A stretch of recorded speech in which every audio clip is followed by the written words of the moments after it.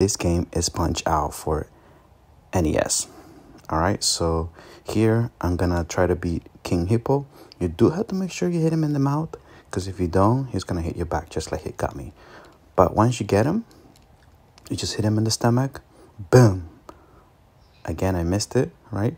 I missed it again, but it's okay. If it hits me, I just move to the side, recover a little bit, hit him in the mouth. Boom, boom, boom, boom.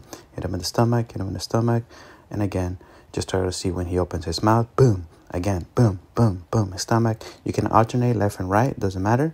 As long as you hit him on the dot. So once you hit him in the mouth, hit him in the stomach. And then he's not getting any time back up.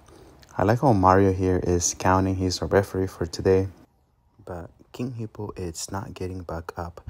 I am using my SNES controller, wireless for Switch. Let me know which retro games you like. Follow for more.